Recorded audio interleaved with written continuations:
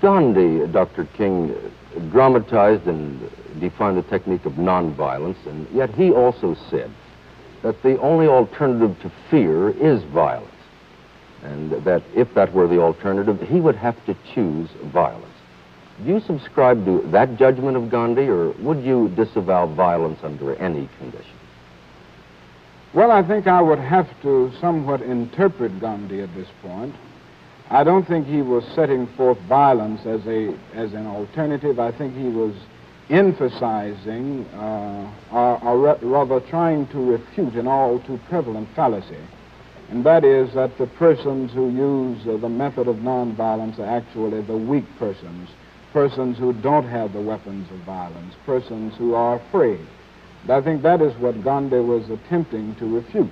Now, in that instance, I would agree with Gandhi that if the only alternative to violence, to fear, is violence and vice versa, then I would say fight. But it isn't the only alternative. And that is one point that Gandhi was trying to bring out. It seems to me that there are three ways that oppressed people can deal with their oppression. What are they, Dr. King? Well, one is to rise up in open violence, in physical violence. And some persons have used that method, persons who have been oppressed. But I think the danger of that method is its futility. I feel that violence creates many more social problems than it solves. May I interrupt you there, Dr. King? There are today certainly people who are forced to endure a kind of injustice that neither you nor even Gandhi in his time had ever seen. For example, would you regard the martyrs of Hungary's rebellion a year ago as misguided men and having used violence? I admire freedom fighters wherever they are, but I still believe that nonviolence is the strongest approach. I think that would apply to the Hungarian situation also. I don't think it's limited to a particular locality. I think it should apply in every situation in the world where individuals seek to break loose from the bondage of colonialism or from some totalitarian regime or from the system which we confront in America. You truly believe, then, that nonviolence is the sole, the universal answer to injustice and oppression? Very definitely. Very definitely. I feel that nonviolence, organized, I should say, organized nonviolent resistance is the most powerful weapon that oppressed people can use in breaking loose from the bondage of oppression. Now, the other method that one might use is that of resignation or acquiescence. But I think that is just as bad as violence, because non-cooperation with evil is as much a moral obligation as is cooperation with good. You make a difference, a distinction between passive resistance and nonviolent resistance? Is that it? Well, I think that can be something of a semantical problem. If passive resistance means just passively accepting violence or injustice, if it means cowardice and stagnant passivity, then there is a difference, because nonviolent resistance does resist. It is dynamically active. It is passive physically, but it is strongly active spiritually. I believe firmly in nonviolence, as I have already said. But at the same time, I am not an anarchist. Now, some pacifists are anarchists following Tolstoy, but I don't go that far. I believe in the intelligent use of police force. I think one who believes in nonviolence must recognize the dimensions of evil within human nature. And there is a danger that one can indulge in a sort of superficial optimism, thinking man is all good. Man does not only have the greater capacity for goodness, but there is also the potential for evil. And I think of that throughout my whole philosophy, and I try to be realistic at that point. So that I believe in the intelligent use of police force. And I think that is all we have in Little Rock. It's not an army fighting against a nation or a race of people. It is just police force seeking to enforce the law of the land. I came to Gandhi In the same setting, in theological seminary days, I had heard of Gandhi, but I remembered hearing a message by the president of Howard University, Dr. Mordecai Johnson, who had just returned from India. He spoke in Philadelphia on his trip to India and the whole philosophy of Gandhi and passive nonviolent resistance. Now, I was so deeply moved by the message that I went away and bought several books on the Gandhian, on Gandhi and Gandhian technique. And at that point, I became deeply influenced by Gandhi, never realizing that I would live in a situation where it would be useful and meaningful.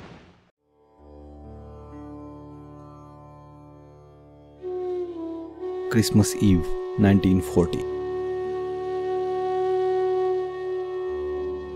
Dear friend, the fact that I call you a friend is not just me trying to be polite. We should be friends with everyone, no matter what color their skin is, or where they come from, or what their religion is. We have no doubt that you are brave and devoted to your country. And of course, we don't think that you are a monster. But the things that you and your friends and followers have said and done are indeed monstrous. I'm aware that you see this destruction as something good. We can't possibly wish you success in what you are trying to do. But we have a unique position here. The British are basically doing the same thing to us as your Nazis are doing to Europe. The only difference may be in the level at which this happens here versus there. But our resistance to the British government doesn't mean harming the British people. We want to change their minds and actions, not kill them. Whether we can change their mind or not, we are determined to make it impossible for them to abuse us anymore. But we do this in a non-violent way by not cooperating with them. It's based on the knowledge that a criminal can't get what he wants without some form of cooperation. Our abusers may have our country and our bodies, but they won't get our souls. We have been trying to free ourselves from British domination for the past 50 years, and our movement has never been so strong as it is now. It's do or die without the killing or hurting from our part, which is the exact opposite of what you are doing. It's amazing that you don't see how violence can't be contained. If the British don't defeat you by using your own ways of violence, then somebody else will eventually come along and do it. You are not leaving behind anything for your people to be proud of. They are not going to take pride in this cruel performance, however skillfully you plan it. So I am asking you, in the name of humanity, to stop the war. If you win the war, it won't prove that you were right. It will only prove that you are more violent. I recently asked every British person to follow my method. The British people see me as a friend, even though I am a rebel in the eyes of government. Is it too much to ask you to make an effort for peace? It would mean so much to the millions of suffering Europeans who are crying so loudly for peace that I can hear them. I wanted to write to Mr. Mussolini, whom I had the pleasure of meeting when I was in Rome. I hope he sees this letter as addressed to him as well as that he makes the necessary changes. I am your sincere friend, M.K. Gandhi.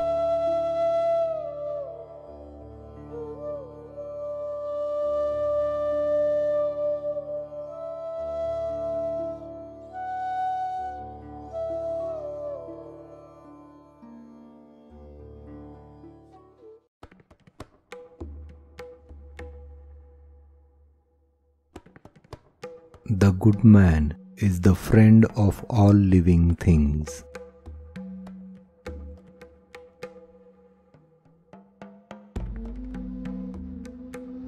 A man is but the product of his thoughts. What he thinks, he becomes.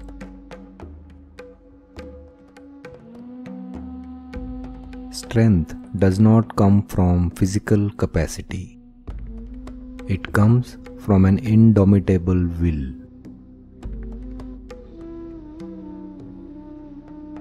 First, they ignore you. Then they laugh at you. Then they fight you. Then you win.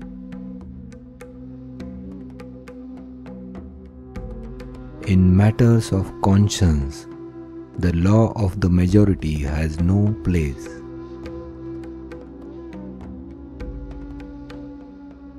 The real ornament of a woman is her character, her purity.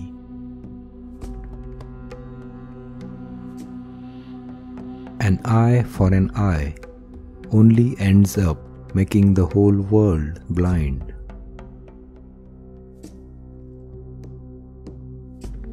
The weak can never forgive. Forgiveness is the attribute of the strong.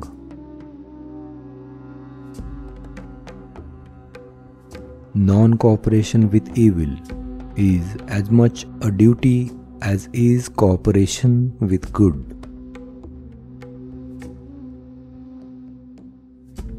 An ounce of practice is worth more than tons of preaching.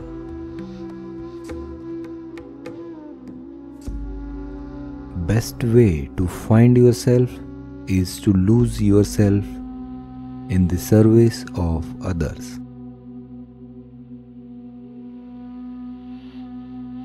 In a gentle way, you can shake the world.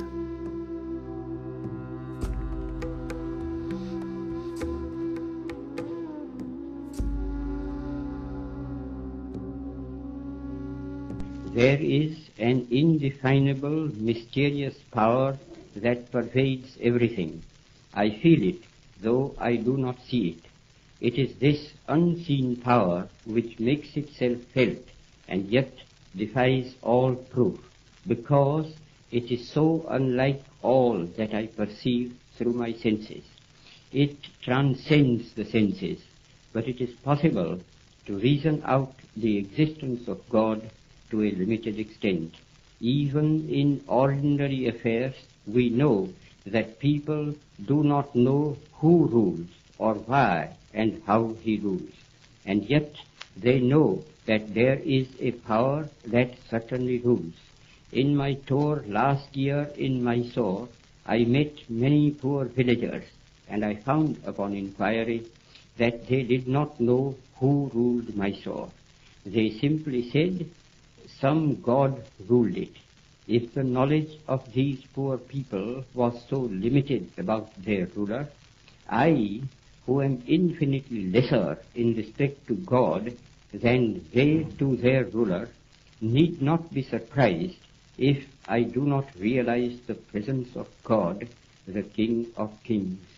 Nevertheless, I do feel, as the poor villagers felt about Mysore, that there is orderliness in the universe. There is an unalterable law governing everything and every being that exists or lives. It is not a blind law, for no blind law can govern the conduct of living beings. And thanks to the marvelous researches of Sir J.C. Bose, it can now be proved that even matter is life. That law, then, which governs all life is God. Law and the lawgiver are one. I may not deny the law or the lawgiver because I know so little about it or him. Just as my denial or ignorance of the existence of an earthly power will avail me nothing, even so my denial of God and his law will not liberate me from its operation, whereas humble and mute acceptance of divine authority makes life's journey easier, even as the acceptance of earthly rule makes life under it easier. I do dimly perceive that whilst everything around me is ever changing, ever dying, there is underlying all that change a living power that is changeless. that holds all together, that creates, dissolves, and recreates. That informing power of spirit is God, and since nothing else that I see merely through the senses can or will persist, He alone is. And is this power benevolent or malevolent? I see it as purely benevolent, for I can see that in the midst of death, life persists.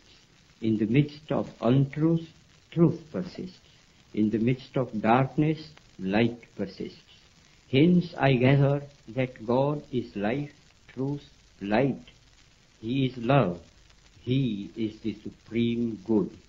But He is no God who merely satisfies the intellect, if He ever does. God, to be God, must rule the heart and transform it. He must express Himself in every smallest act of His votary. This can only be done through a definite realization, more real than the five senses can ever produce.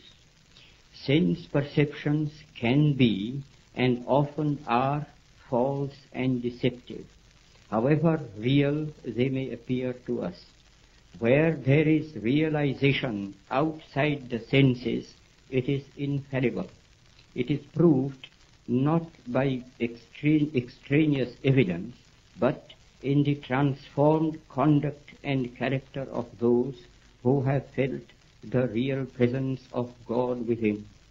Such testimony is to be found in the experiences of an unbroken line of prophets and sages in all countries and climes.